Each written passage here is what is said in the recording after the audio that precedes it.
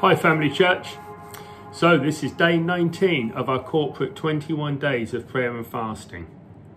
I want to encourage you today to keep going, to be bold and courageous and to push on.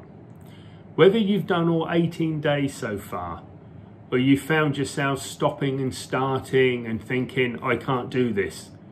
Wherever you're at, it's not about where we started, it's about finishing this together. To push in, to be bold, be courageous. It's like seeing that finish line and the last big push. That's what these next 3 days are about. This really is the time to lean in, be bold, be courageous, push on and seek God. I have to admit, I've had a couple of things this month happen in my life that caused me to not stumble but falter with the prayer and fasting. I found myself starting again twice. Does that make me a bad person? No, God knows my heart. And God also knows that after each occasion, it made me more determined to push on. So that's why I'm sharing this with you guys. Just last 3 days, let's push in, let's go big. I want to read from the start of Joshua. It's the account of where God talks to Joshua straight after Moses has died. And he's telling the Israelites and Joshua to be bold, be courageous, push in for what God has promised them, what he's got stored up for them, because he's got things stored up for us. So have a listen to this. Moses, my servant, is dead. Now then, you and all these people get ready to cross the Jordan River into the land I'm about to give to you. I will give you every place where you set your foot, as I promised Moses. Your territory will extend from the desert to Lebanon, and from the great river, the Euphrates, or the Hittite country to the great sea on the west. No one will be able to stand up against you all the days of your life. As I was with Moses, so I will be with you. I will never leave you nor forsake you. Be strong and courageous, because you will lead these people to inherit the land I swore to their forefathers to give them. Be strong and very courageous. Be careful to obey the law my servant Moses gave you.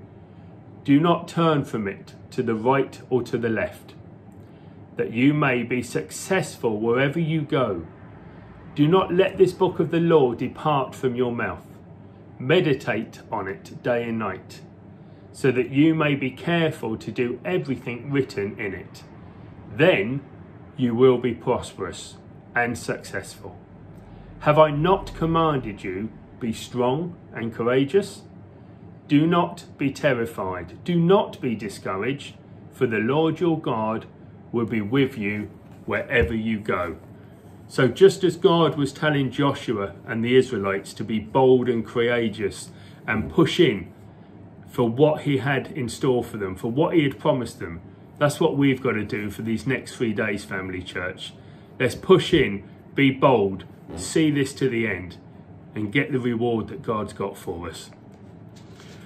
I was reminded last week of a saying that basically sums up what my dad taught me when I was younger. That saying was, go big or go home. I just want to read to you the Google meaning of what this saying is. Go big or go home is an exhortation to go all out, to put one's effort into an enterprise, to experience something to its fullest, to be extravagant. Go big or go home is a philosophy that encourages one to be bold. Family Church, will you go all out these next 3 days to seek God, to see what he's got for you, so that you can experience him to the fullest? Be bold and be courageous. Seek him with every opportunity you've got to see what he has in store for you and what he wants to tell you. Stay blessed, Family Church, and go big.